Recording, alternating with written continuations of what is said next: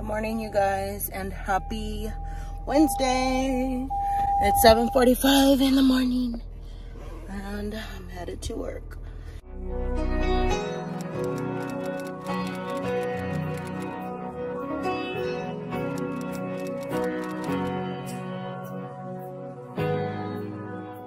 I don't really think I know what I'm filming this for. Maybe I'll do a day in the life.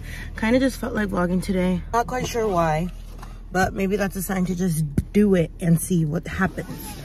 I hear some worship music and sip on my coffee.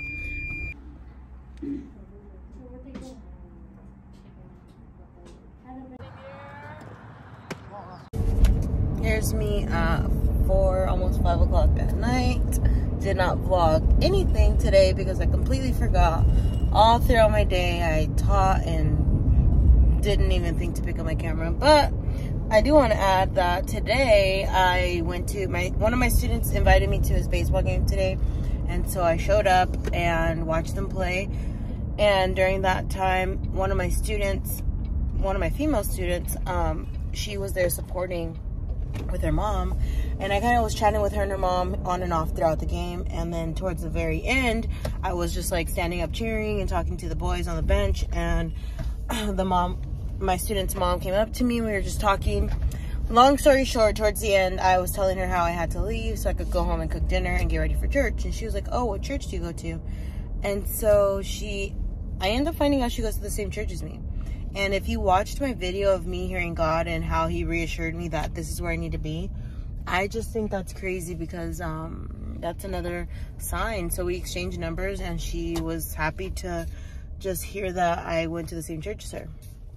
And she also told me that there was no church tonight, and I thought there was, because I'm used to a church that has church Sunday and Wednesday nights, but this church doesn't. I have it every Wednesday night, and this was the first Wednesday that it has not had it since I've been there. So I thought that was crazy, and I just wanted to show you guys that God is still confirming that I need to be at this church, because he's now building friendships inside of his home and people, and it's just crazy. Good morning, you guys.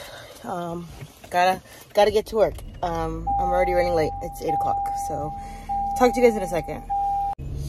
All right, you guys, I want to share this with you guys while I rush myself to work. I am definitely late today, and that is, whoa, 8:20. I gotta call the office and let them know that I'm late. Before I start my worship, I called the office manager to let her know I'm running late, and she was like, "Oh, no worry, I'll try to find coverage. Everybody's running late today." And I'm sure it's the weather. Like, well, I know why I'm running late, but I'm pretty sure everyone else is running late because of the weather. Like, nobody knows how to drive when it's raining. All right, I made it to work. Very much late. I am going to eat my breakfast, which is some oatmeal, overnight oats with strawberries. I am also going to prep because this is my prep period. Almost done with this book, by the way. Maybe in Another Life. I am on page 260 out of 336. I've been bringing this to work because during my downtime, especially the past 2 days, my students have been taking quizzes online. So while they're taking their quiz, I am quietly reading on my own, and it's been nice to just kind of get some reading done without having to like be working while I'm at work already. So I'm gonna take advantage of that time, and if I continue to get whatever's on my checklist done during my prep period, I'll read at the end. So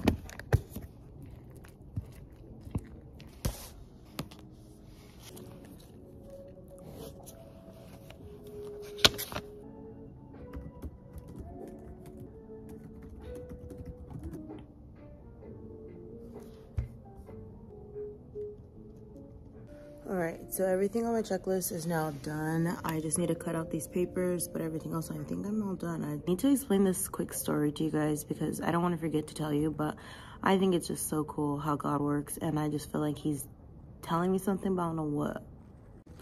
All right, so while I cut, I'm going to explain to you guys what's going on. So on Monday, as you guys kind of have, I mean, if you don't know, every morning I wake up at 5:30 and I do my Bible study. And on Monday, I started my Bible study, but then my dad called and was just talking with me, and I ended up staying on the phone with him so long that I did not have the time to finish my Bible study. So I was like already in a rushing, like not irritated mood, but just like, it just isn't like your day. My day just doesn't go the same when I don't finish my time with God. So I'm already like in my head, like, man, I didn't finish my Bible study. I feel like a little off. And so as I'm on my way to work, I'm going the same way I usually go, except there's like this little shortcut to avoid some traffic. And so I get ready to turn there, and there's a bus in front of me that turns there. And so in my head, I'm thinking the bus is gonna like delay the traffic, or I don't know. I just felt like there was a lot of cars along with the bus turning in that same area. So I just really wasn't feeling it. So I stay straight, and as I stay straight, I see that there's a cop behind me. And close to this freeway entrance, I do this, like, I pass the stop sign and I do a U-turn so I can avoid traffic. But on this day, I didn't do that because there was a cop behind me. So I just stayed straight to the next light so I can get on the freeway. So that kind of threw me off. Not only the bus, I could have literally turned with the bus and just waited, but because there wasn't traffic that way, I just was being impatient. And then the cop being behind me caused me to take a route I usually don't take. And so it was just all over the place on Monday. So Tuesday comes around, I'm going on my same normal route, and there's a cop again, but this time it's in front of me. And I was like, okay, I'm just paying attention, being aware. Not sure any relevance, but I'm just noticing it. Day 3, which is Wednesday, I'm driving, and this time I see the cop passing in front of me. I'm at the light getting ready to turn in the same direction as the cop. And so I was like, interesting. And then day 4, the cop passes me on the other side. Like, I don't know, there's something with this cop. It's like the same highway police officer, like, truck or whatever, like, I see 4 days in a row. And on the 4th day, I was actually running late to work. So I'm like, how does this even happen? Like, what is the significance with this cop? I really don't know. But there's something there. I just don't know what. And if I find out, I will share with you guys. But I just think it's odd, and there's something about it that's sticking out to me. Like, why am I seeing the same cop car every morning ever since the day that I just was having a rough start to my day? I even was in the car praying that morning, like, I don't like how I'm feeling. Like, change me, help me feel good about this day ahead. Like, don't let one thing about my day throw my whole day off. And so it's just odd that, like, God's moving in a way that I have no idea, but I know it's him. There's something significant about this cop car. I just don't know what.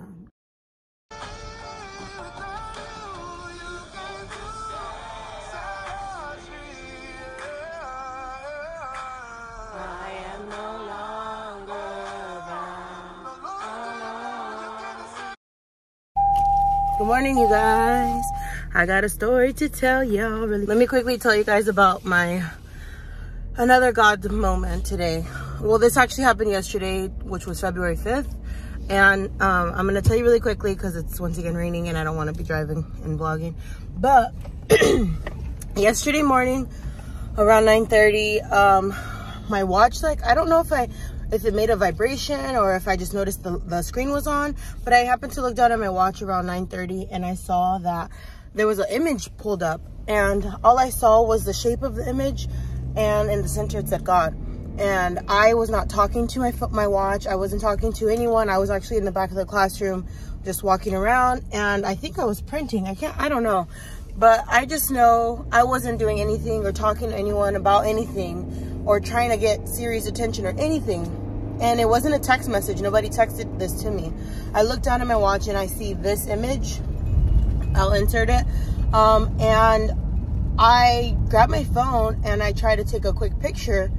So I can, like, just see, like, shows people, like, look what popped up, right? And I didn't, by the time I got my phone out to take a picture, the image had already left, and it just, like, kind of went to sleep. So when I woke up my phone, when I woke my watch up, the picture was gone. And so I told myself, like, oh, I'm gonna remember to look up that picture later. This was at 9 o'clock in the morning. If you know me, you know my memory is trash these days, and I can't remember things that happened earlier in the same day. Like, I struggle to remember stuff. And so I'm on my way home from work, which is like 4 o'clock because I had a meeting yesterday after work. And so I'm driving home from work, and that just popped right back in my head. That image just popped in my head. And I was like, let me look this up really quick. So I just searched who is God, because all I remember seeing was like a triangle and not arrows. I don't know. I just remember seeing a triangle and the word God in the center. I didn't really look at it because I wanted to take a picture really fast. And so I look up who is God, and I scroll down a little bit on Google Images, and like maybe the 5th or 6th picture, I got cut off. I'm not sure why, but anyways, I save it to my phone, and I hear the Holy Spirit telling me to share this. And then whenever God moments like this happen, I usually share it with my husband, my mom, and my sister. And so I send the picture to my husband, and I'm like, remind me to tell you about this picture when you get home, because I know I will forget. I also send it to my sister, and I'm like, hey, look at this and then give me a call. And then when I get home from work, I told my mom. They all thought it was like crazy how like, what are the odds that like God is just like showing up like in those random moments. So this is at 4 o'clock, okay? A little bit after 4, when I'm sharing the news to my brother, or to my sister, my mom, and my husband. Later on that night, I go out for a late trip to grab some wipes with my oldest 2 kids. On the way home, God tells me, share this with your friends. I share this with my 2 best friends, and tell me why my friend Destiny sends me back she asks me what time this happened, and I tell her it was about 9:30. She sends me back a picture of a book she was reading to her class that same day at 2 o'clock. That was, I'll insert a picture here because I don't remember word for word, but it was basically talking about the God, the Son, and the Holy Spirit. And I just know that's God. I'm like, what are the odds that he tells me to send this to my friend, and my friend has encountered pretty much an identical story in her own eyes to what I experienced. Like, God is so real, you guys, and it's just crazy how he is just magic. Like, he's sprinkling over these senses of him all over my life, and he's telling me to share his word, and I'm doing it, you guys. I'm being obedient, and I'm just sharing these stories that have been happening to me and letting God move in those people's lives however he wants. I'm just doing my part. And even if I don't know the reason behind things, I'm doing my part, and I'm being obedient. I'm listening, and I'm looking, and I'm connecting the dots, and I'm making sense of everything that's going on. And so I had to share that. I got to work yesterday, and one of my students was not feeling his best. He was kind of upset that his mom was in the hospital, and he felt very worried and anxious about her being in the hospital. And so I told him, like, she's gonna be okay, like, not to stress about it, not to worry about it. And it's just funny because the day prior, we had just talked about how to cope with situations such as hospital emergencies and death and all these other life events, and his response was play video games. And so I had told him, it's gonna be okay, like, don't stress, like, your mom's gonna be fine, it might just be something that she needs to be looked out for. And I told him, I was like, just play your video games, like, things will be okay. And then at the end of the class, he was actually the last one out, and I told him that I would be praying for him and his family, which I did, and I will continue to until I hear anything other, like, better news from what's happening. And I told him I would pray for him, which I already had prayed for him before he even told me that, or before I even told him that. But God was telling me to pray with him. And just because I don't actually know, like, my policy as a teacher and working for the district on religion, which I shouldn't even be overthinking it. If God told me to do it, I should have just did it.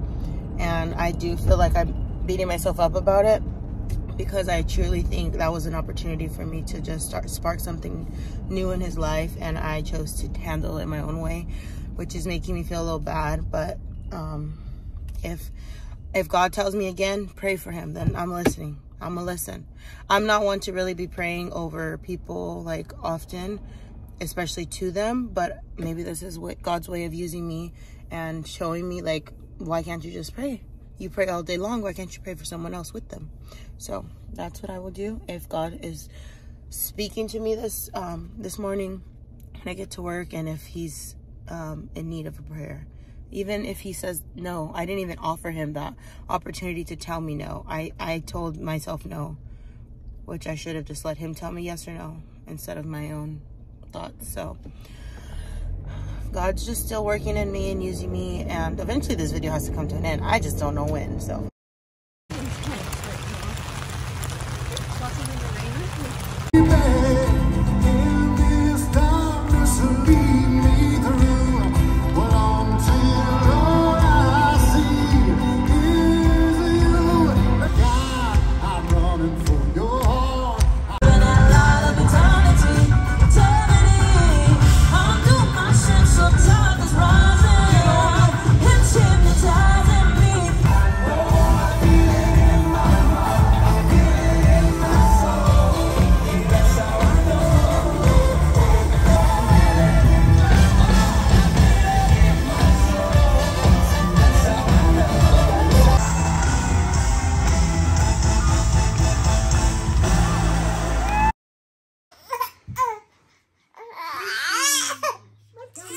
Connie, stop faking it. No.